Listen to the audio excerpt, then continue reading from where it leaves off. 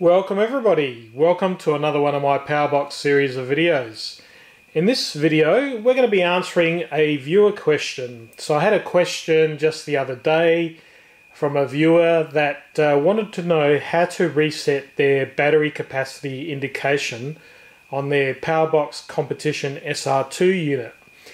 So as you may or may not be aware, the PowerBox units like the Pioneer, Mercury SR2, the Competition SR2 and the Royal SR2, they have the capability of recording your flight battery capacity consumption, if you like. So you plug your batteries in, they support 2 batteries, and it'll have an incremental counter for the number of milliamps used throughout your flight. And then you land, and then you take off again, and the counter just keeps incrementing. So at some point in time you want to remove your batteries or you want to charge them, and then you want to reset the counter back to 0, and they weren't sure how to actually do this. It's actually quite simple. It's covered off in the instructions reasonably well, but it may not be clear for some viewers, so I decided to do a real quick video on this. Okay, I don't actually own a Competition SR2 like the viewer has. However, I do have a Pioneer installed in one of my aircraft, in my Focke-Wulf. So I'm actually going to just power up this aircraft. It's just sitting by the side on the ground here. I'll just turn it on, and we should notice some telemetry values when I bring it to air. I'll turn it on, I should say. There we go. Okay, so on the home screen you'll see I've got a couple of voltages. I've got my ignition voltage, I've got onboard glow driver, I've got a Sato 3-cylinder FA200 4-stroke engine in this particular aircraft. I've got the 2 batteries inside the aircraft as well, so 2 separate LiPos, so I'm monitoring the voltage there. So those 2 voltages are coming from the Pioneer. This particular voltage for my glow driver, I've got the onboard glow. I've got a PowerBox V60 sensor for that, for the extra voltage. For the RPM, I'm actually using a Jetty sensor, an optical sensor, and you'll notice it's reading 3000 RPM, and that's because in my shed I've got these LED downlights in my garage, and here in Australia we use 50 Hertz as our mains frequency. So if you look at 50 cycles per second, and if you multiply that by 60 for 60 seconds in the minute, you'll get around about 3000 RPM. So that's just reading the ambient light pulses from my mains frequency. Okay, so moving to one of my other telemetry screens. This is my main receiver screen. Here we go. So you notice here, I was playing around with this earlier and I did reset it, but I've got 2 capacity values for my 2 onboard batteries that plug into the Pioneer. So you notice, what are they reading? About 10 milliamps at the moment. So I only reset it just a few minutes ago before I started this video. And if I move the sticks, you'll notice the current goes up a little bit. But that's only because I don't have my main wings installed on the aircraft, so I'm just operating the elevator at the moment. And maybe I can do a bit of rudder as well. But you'll notice the reading's actually incrementing slowly. So after a typical flight, you might have a couple of hundred milliamps counted. You then switch off the model, and then on your next flight, when you turn the model back on, this will still say 250 milliamps, say, and then it will keep incrementing for the next flight and so on. So when you want to charge the batteries, how do we reset this value back to 0? Well, it's actually very easy to do. And in my case here, I've programmed this shoulder button, the right hand side shoulder button. It's a momentary button. If I push it, you'll notice these values are now reset back to 0. Okay, so how do we do this? Okay, first of all we need to do is basically program a function that will use a virtual channel. And by what I mean by virtual channel is not one that has a servo plugged into it. So with the Pioneer, that supports up to 14 channels. However, we're not stuck to using the 14 servo outputs. You can actually use, say, channel 26, which is the last channel on the core. We could theoretically use that. So you'll notice here I've got a function called capacity reset. And I've set up switch L. So if I click on switch L, you'll notice that's highlighted there. That's the momentary button. It's just set it for standard momentary action.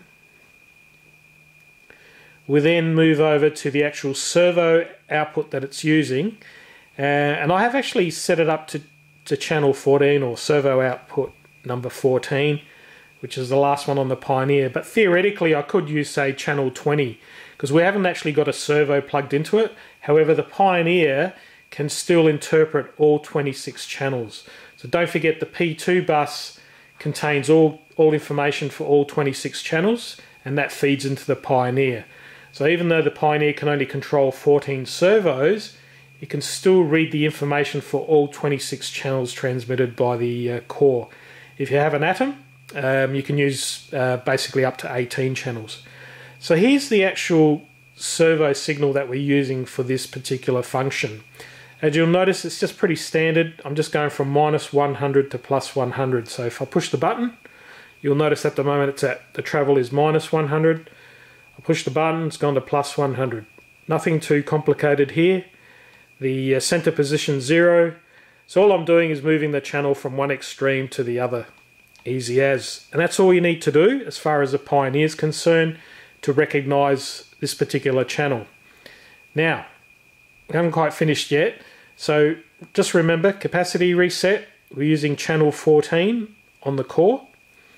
Let's have a look at what we need to do in the Pioneer. So if you've got an Atom or a core radio, you can actually do some programming of the Pioneer.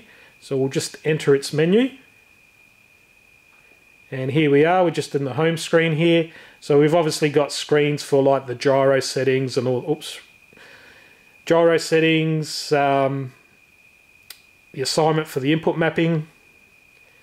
This is when you set your gyro, which we're not going to do for this particular aircraft. So back to the main home screen, shows us the firmware version, the frame rate. We can set the frame rate. And here's the variable that we're interested in. It's called channel reset capacity. So you notice I've set it to 14. So remember, the Pioneer's got 14 servo outputs. However, we're not limited to 14 here. We could theoretically move it to, say, 26, 18, or whatever you like. So you can use any channel you like, providing obviously you're not using it with any servos. In this particular case, I've just used 14. So you just got to make sure that number matches the channel you're going to program your function to. So remember, we go back into the function. We've got the function called capacity reset. It's on 14 as well. So those two numbers basically have to match. And like I said, I could use, say, 20 for instance. But in this case, I just decided to use 14. You notice I got my gyro gain on 12. I'm not using 13 for anything. And I'm only using about 10 servo ports from memory. So I've got the glow driver on 7, flaps 6 and 9. Yeah, so I'm only using 10 channels, 10 actual physical servo channels. And that's pretty much it. Once you've done that, every time you push this button, it'll reset the capacity. So at the moment you can see it's reading 9 milliamps on one battery and 10 on the other. Hit reset and they go back to 0.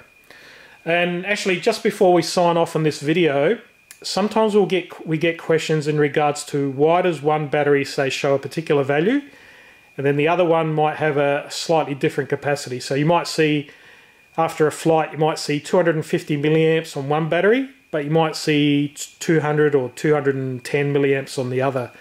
And that's because the electronics are not 100% exactly the same between the two circuits that measure this current. So basically, one will draw a little bit more current than the other. It's just basically negligible. So you won't get an exactly perfect reading between the two. It's just virtually impossible to have the same reading. But generally, it's only just a few tens of milliamps difference. Obviously, if you see something like, you might have a flight where you see 200 milliamps on one battery and 20 milliamps on the other, and obviously you've got a problem there. But generally, the values track pretty close. And you can see here, I'm not really drawing much current, so this is not really incrementing very quickly. but they're reading pretty much the same. But like I said, after a flight, you might see, say, 250 milliamps on one and 220 on the other. That's nothing to be concerned about. That's entirely normal. Okay, I hope you've enjoyed this video, and hopefully I've answered that viewer's question. See you next time. Bye for now.